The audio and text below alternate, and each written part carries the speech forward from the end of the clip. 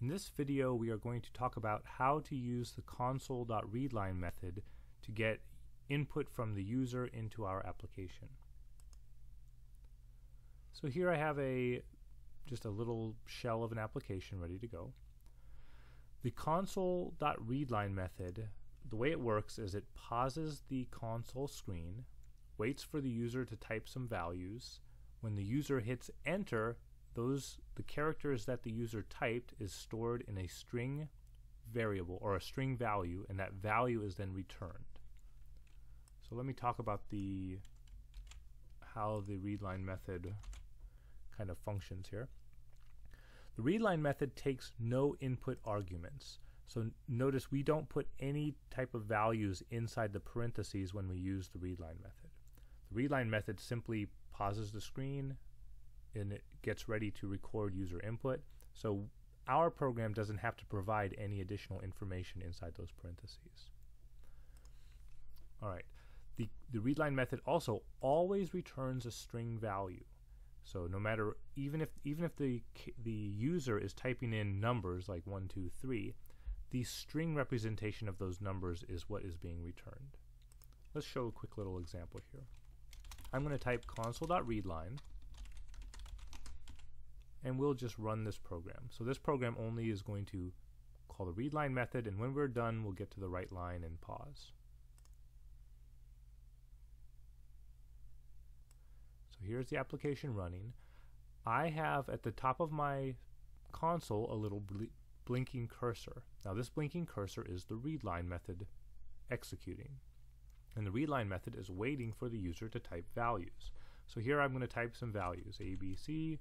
I can type spaces, I can type numbers, I can hit backspace. So the readline method is fully giving keyboard control over to the user. So I will say ABC 1, 2, 3.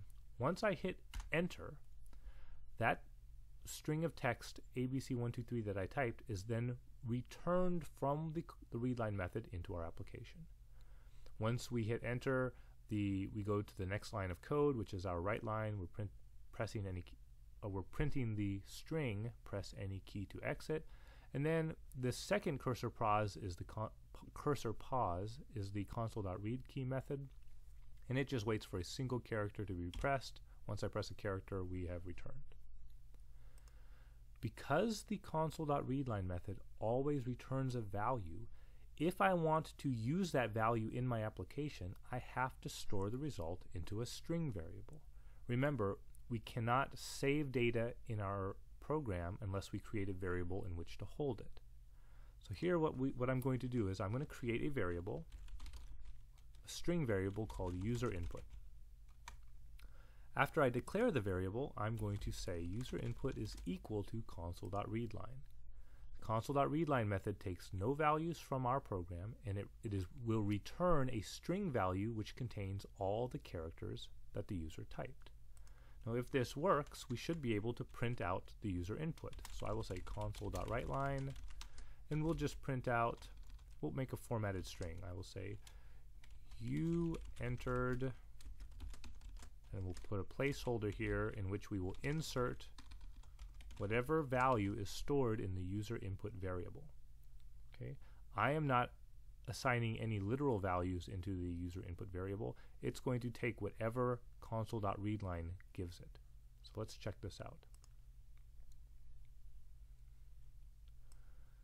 So I'm going to say, so I have my blinking prompt here. That's the console.readline method executing, and it's waiting. This line 14 is waiting for an enter key to be pressed so that the return value can be returned from the readline method and stored into our user input. So here I will type ABC space 1, 2, 3. When I hit enter, this string of text will be saved into the user input variable and then hopefully printed back out to the console. And it is. So we see you entered the string ABC 1, 2, 3. Now we have to be careful here, and we'll see in the next video on creating good prompts.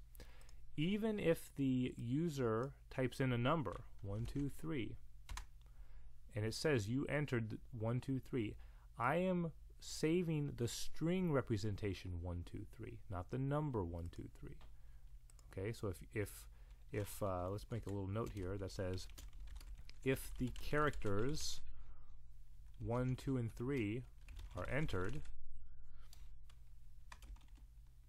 the method returns the string value, string 1, 2, 3.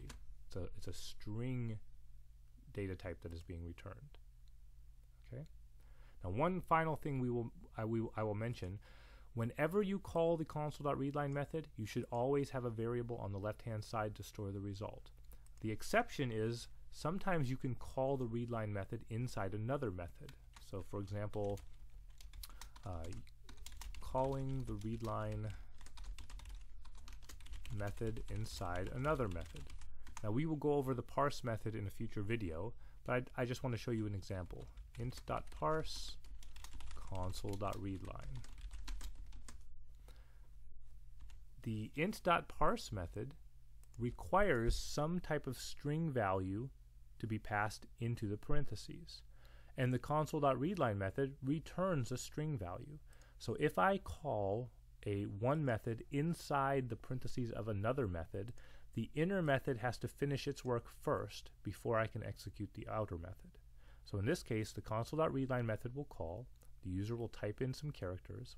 When the user hits enter, that string of characters is then going to be returned into the parentheses of the next method, which will then operate on that input, and so on. And this can go, you can nest method calls indefinitely. But we will see more examples on int.parse in a later video. One last point I want to make here. Notice that when I call console.readline as one of the first actions of my program, when I run this program, the user sees just a blinking cursor.